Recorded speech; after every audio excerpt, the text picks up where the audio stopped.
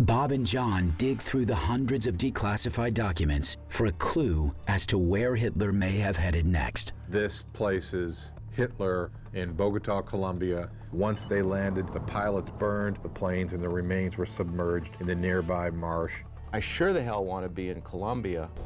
We go there and find something. Before we go into a place, we do risk assessments, and now being here and seeing that really you could bring an aircraft in easily, you could hide an aircraft easily, and then you could take someone like Hitler and put him into the city and he's gone and he's disappeared. God, it's frightening.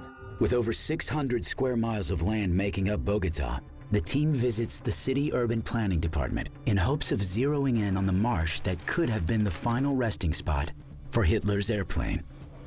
Ahí podemos tener dos opciones, claro, porque tenemos la avenida Carrera 68 y todo esto es hacia abajo, o al final de la calle 68. So this marsh has been relatively untouched and is predominantly the same as it was in the late 40s. If we were to get rid of something the size of an airplane, this would probably be the location. How are you going to search this? There's a few challenges with it because of the topography of the ground and the area. So what we're going to do is we're going to break this marsh up into 3 different search areas.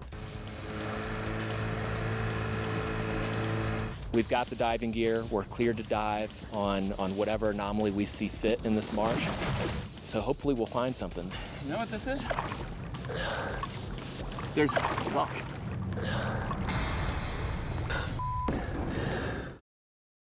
There's not sufficient evidence that Hitler died in the bunker on April 30th, 1945.